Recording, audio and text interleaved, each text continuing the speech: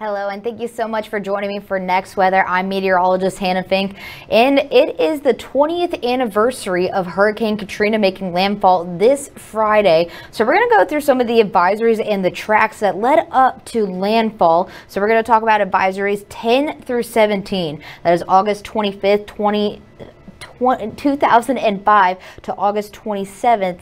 To 2005. So we're going to break those down here, give you a little bit of a rundown on what each one of those advisories meant, and also show some after pictures of landfall from Hurricane Katrina. So let's just jump right into it. This is the forecast path for August 25th, 2005, 10 p.m. advisory for Hurricane Katrina. This is the track that was made, the hurricane, the cone presented. This is when it was going through South Florida as a Category 1 and becoming a tropical storm that Friday evening. So currently it was located off the Florida coast and then about to cross into South Florida. It was a Category 1 storm, 75-mile-per-hour winds, only at a pressure of 985 millibars. Now for its forecast track, models showed a widespread anywhere from Texas to the Florida Panhandle for where it could really go. We really weren't 100% sure on the turn or its steering controlled by ridges to the north, so it was really uncertain at this point what it was going to do. And in 2005, one thing you do notice compared to cones we see now, this was a very large cone. It was very wide at the time. So the biggest takeaway from this was Katrina was still relatively weak at this point. Forecasters warned of rapid strengthening over the hot Gulf waters. We know at this time, this is late August, so we know that the Gulf waters were very warm at this point. We are getting close to the peak of hurricane season. We are about a month out from it at this point. So this was advisory 10. The next one we are going to look at is the August 26th of 2005, the 10 a.m. advisory for Hurricane Katrina. So this was advisory 12. Location, it was in the Gulf of Mexico at this point, west of Florida. As you can see, it is now a Category 2 storm with 80-mile-per-hour winds.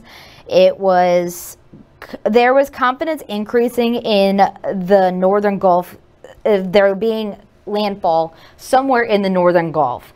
This was ranging from Louisiana to the Florida Panhandle.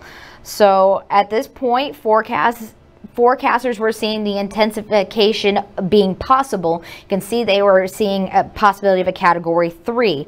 But forecasts raised to between a Category 3 and 4 strength by landfall.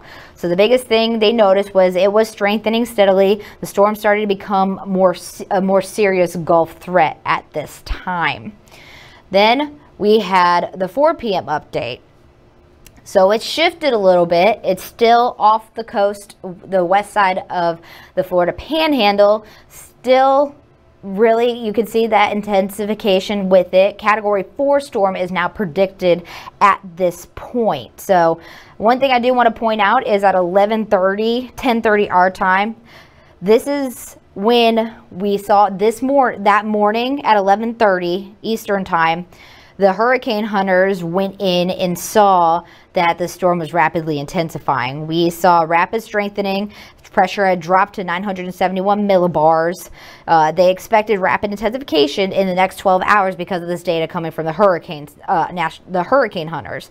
So forecasts raised to near Category 4 of 135-mile-per-hour winds within that 72-hour period. That's where you see it on Monday at 1 p.m. where it can make landfall near Louisiana in southern Mississippi as well.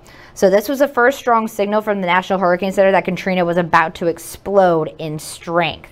Now let's get to the actual advisory for this time showing this cone. That is one thing I wanted to point out is they had a special advisory come out. So we have advisories come out 10 a.m. our time, 11 a.m. Eastern time. That is where the National Hurricane Center is located in Miami.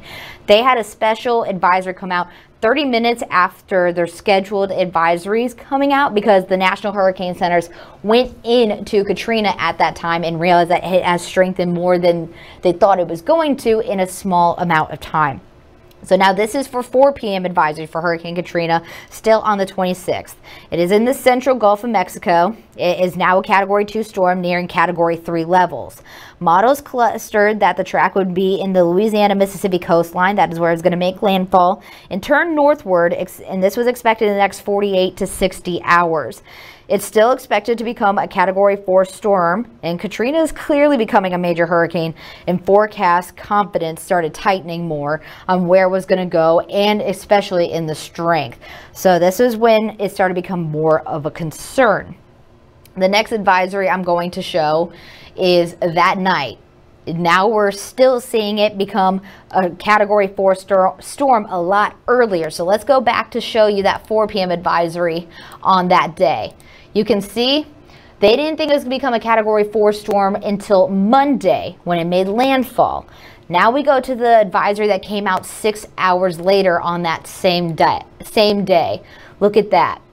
They thought it was going to be on Monday where it was going to become a Category 4 storm. Now they're predicting it to become a Category 4 storm the next day, the next night. So we go from a Category 2 storm on August 26th. Now we are seeing a Category 3 that next morning, and then a Category 4 that next evening. So you can just see that the rapid intensification of the storm was something that was happening obviously very rapidly. Rapid intensification happens when a storm increases in strength 35-mile-per-hour winds or higher in a very short amount of time. Well, this was an extremely short amount of time. Right when it hit those Gulf waters, Katrina really started to strengthen its speed. So it is predicted to be a Category 4 storm by Saturday night and continue to be a Category 4 storm until Monday when it was predicted to make landfall. So the next advisory that comes out is the next day, August 27th at 10 a.m. This is what was predicted. Now it is a Category 3 storm. Now it is classified as a major hurricane with 115-mile-per-hour winds. Pressure has dropped 21 millibars. Around 950 millibars was the pressure at this time. The National Hurricane Center is now predicting its track to make landfall in southeastern Louisiana in the next 48 to 60 hours. Consensus is now growing, range now from Grand Isle, Louisiana to Pensacola, Florida. You can see that in the track there. And the intensity forecast, now it is expected to reach Category 4 storm level of 130 mile-per-hour winds over the central Gulf. At this point, Katrina is now a major hurricane, and the danger is mainly to Louisiana and Mississippi, and that has become more clear at this point. As you saw at the beginning, I'll show you the cone again when we had August 25th. We really weren't sure on where the storm was going to go. You can see we have all the way to Jacksonville, Mississippi in that cone, to southern Mississippi. Mobile's in it as well. Now look at how it shifted. This is how the confidence grew in a 2-day period. So we didn't have a lot of confidence on where it was going to go and what it was going to do. At that point, it just entered the Gulf. And sometimes when things enter the Gulf, it doesn't always take the turn that it's supposed to take, especially with atmospheric conditions like ridging or low pressure systems or fronts. Those things all contribute to the track of a hurricane. So another thing I wanted to point out was, now that we are on August 27th, this is where things start to get serious. National Weather Service is now also issuing hurricane watches for southeast Louisiana, including the area of New Orleans. And this is also the day, later on in the day, around this time, they said that Katrina reaching a Category 5 strength storm was not out of the question. We were still seeing the possibility of intensification. Obviously, the confidence wasn't 100% there because it is not in the cone, but it does become more serious later on that we are seeing the chance for a Category 5 storm later on in that day. We just don't have that advisory in our graphic system right now, but it is forecasted to possibly become a Category 5 storm. So to give you all the big picture progression from August 25th to August 27th, the first advisory for August 25th, which was Advisory 10, it was a weak Category 1 storm. The track was still pretty uncertain, and there was a possibility that it was forecast to become a Category 2 or 3 hurricane. Then the next day, August 26th, that's when we got Advisory 12 through 14. Rapid strengthening started. Forecast upgraded to a Category 4 storm in strength, and then the track narrowed to Louisiana and southern Mississippi. Then we got to August 27th. This is 2 days before official landfall, which was August 29th.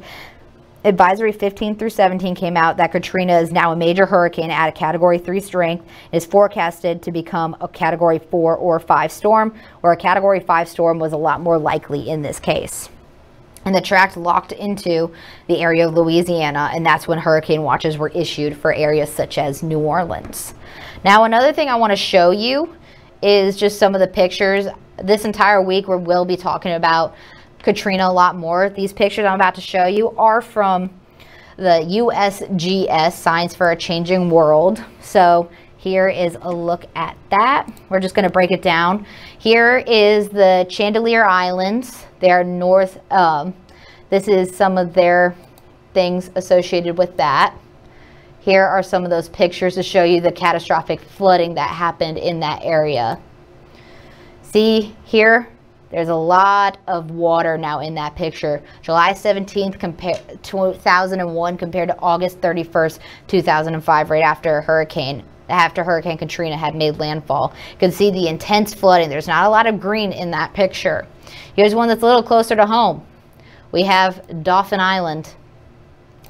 As you can see, the island has changed drastically in that short amount of time. You can see that houses were destroyed. The island was almost rearranged at that point. And then here is the mainland in Mississippi, what it looked like. Here's the difference between that one house that was there that is now gone, another one in the background completely gone. All that was left was that lighthouse that's in the middle there, and that pier is completely destroyed as well. Here's more pictures of the houses that just did not withstand this hurricane. So now, this is another reminder. We are now approaching the 20th anniversary of Hurricane Katrina. That official anniversary will be this Friday, August 29th. Next weather, we're going to break it down just a little bit more, what happened with Katrina, forecasting, the damage, etc. We'll continue to break that down since it did impact our area and it was such a huge storm. Category 5 storm, the name Katrina was retired if you were not aware of that already. Thank you so much for joining me and going over the forecast track of Hurricane Katrina before landfall. Have a great rest of your night.